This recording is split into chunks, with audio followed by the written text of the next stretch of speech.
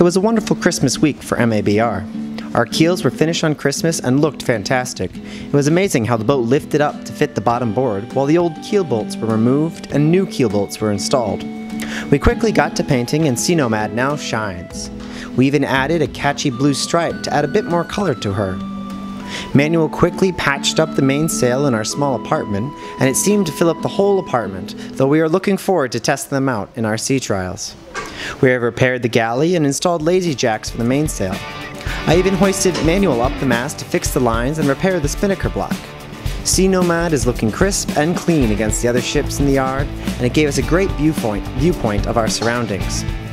We were visited by Paul on Christmas, who was due to join us on the December expedition, but came anyways to do some surveys at the various fish markets, see the boat, and join us for the holidays.